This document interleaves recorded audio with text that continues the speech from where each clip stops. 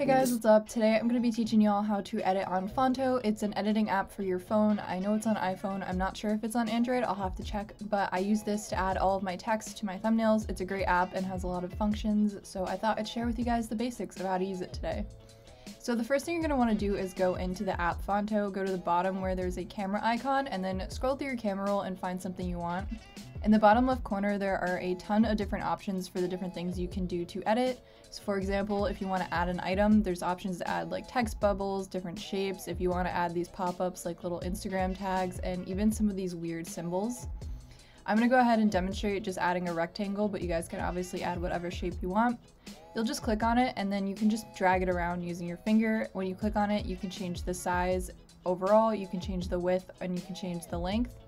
There's also an option for color where you can change the color of it to pretty much anything you want. There are options that are already pre-saved, and then there are options that you can toggle with. And then on top of that, there's also an option to change the alpha or the opacity of the image that you add. When you click off of it, there's also an option to tilt it, so when you play around with this, you can either drag it to either side to change the tilt, or what you can do is you can use the plus and the minus buttons to change the tilt.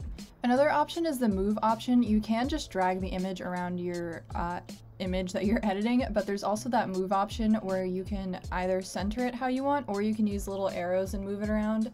I think the arrows are especially useful if you're trying to get something very precise.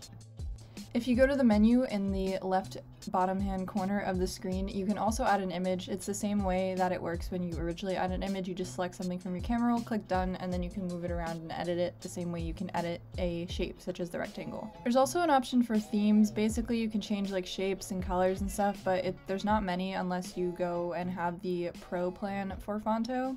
And then you can also change the crop of it to a square if you wish. I'm just going to leave it how it is though because I prefer it as this rectangle. Next, we're going to talk about adding text. All you have to do is click on the image, click the text button that pops up, and then just start typing whatever you want. There's a menu that pops up that you can just go ahead and edit your text in. You have options to change the fonts. These are fonts that I downloaded, but these are all the fonts that come with it in the Fonts tab. There's also an option to add a preset, so if you want to add like the specific date or something, you can do that. And there's also the symbol options, so you can add like stars and arrows and stuff like right in the app, which is pretty useful. So I'm just showing you guys here like all the different ones you can add, just going ahead and deleting that though. There's also an option to align it in the left, center, or right, and this is useful when you have like multiple lines of text. So like I have here, if you want something to line up a certain way, you just type all your text out and then play around with that until it's how you like it. I'm gonna go ahead and delete it though. Then when you click on text, just in general, you'll have this menu that pops up. And you can change a lot of different things. First, you can change the font by clicking on the font button and go through all the fonts you have. Then there's style, which gives you all these different effects. So the first one is color. There are preset options for the colors, but you can also play around with the different bars that you see I'm dragging here, and you can change and adjust the colors like that. So for instance, if you like this blue color but you want it to be a little more muted, just play around with the different colors. You can drag it, or you can use the plus and minus buttons. There's also an option to create your own color pattern and also to change the opacity of it like I'm doing right here. It's the alpha option. And then if you want to create like a color pattern, you go to the pattern option, and then you'll see that there's these empty spaces that you can add colors to. So I'm just selecting different ones, and you can edit these the same way you can edit text colors and change the opacity as well. What's cool though is if you go to the option that says horizontal in the top, you can change it so that you can make it a gradient, and I think this looks really cool for certain effects. So there is also an option to create your own patterns or to have patterns that are preloaded and use those. So you just go to that bottom section that says patterns and then click on it, and then you guys can scroll through and see all the different patterns that there are. I don't really want any, so I'm just going to go back to style. The next page in this section of the menu is the stroke option, and this is basically just an outline. So again, you have all these different colors to choose from. And then you can drag it and change the different colors as well. You can also change the opacity by dragging this alpha tool, and then changing the width. By making it positive, you're going to make the outline go outside of the text, and by making it negative, it's going to outline within the text, if that makes sense. And that's basically that. And then there's the background tool. You can add like a rectangular background to something. So the way I do this is I just click on whatever color I want. So for instance, I'm using the color black here. You can change the color too with the toggle buttons, and then there's an alpha button to change the opacity.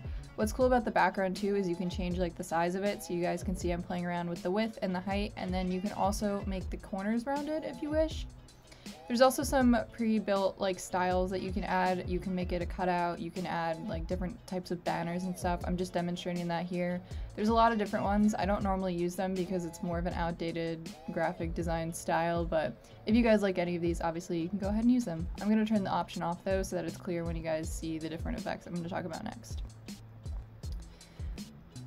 Okay, so the next menu at the top, you'll see it says style and color. You're gonna wanna go over to style, and this is how you add like basically like a shadow. Sorry, I forgot how to say that.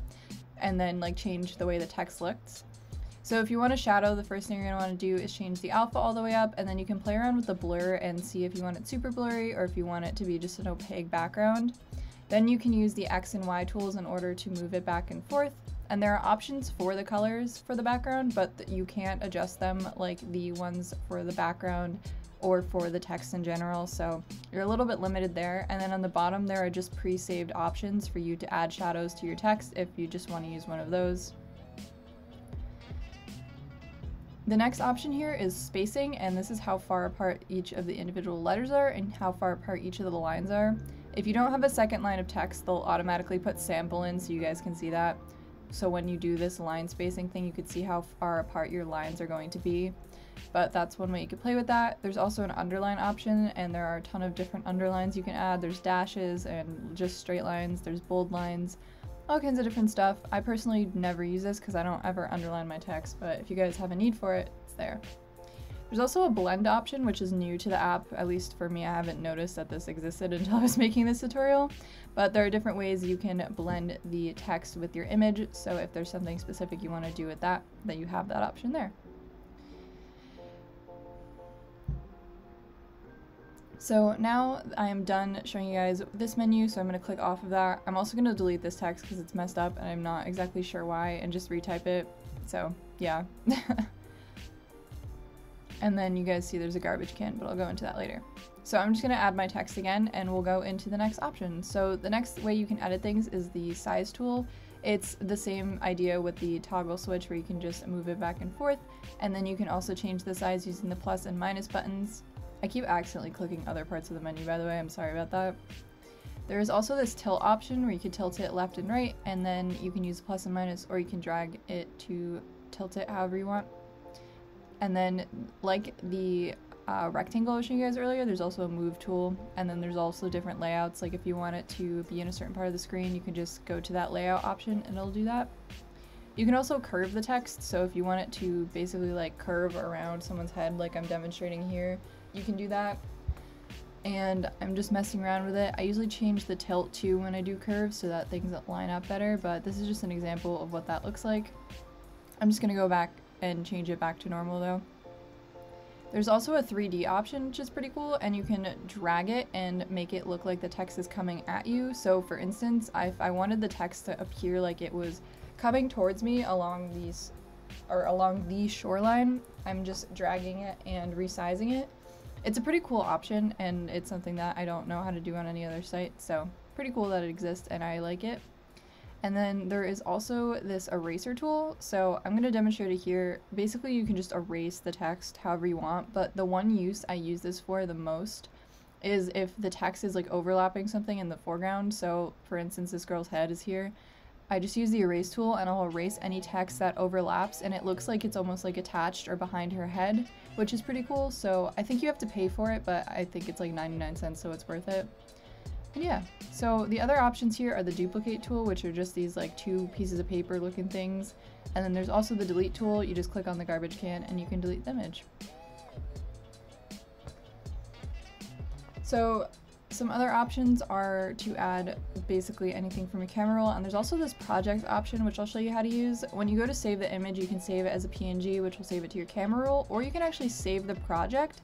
And so when you do that, when you go to add projects, what you can do is actually go back to whatever you were editing and be able to move everything again. So as you guys can see, those are all my different projects, and so I clicked off of it and then I loaded the project again, and I was actually able to completely edit it based on what I had already done.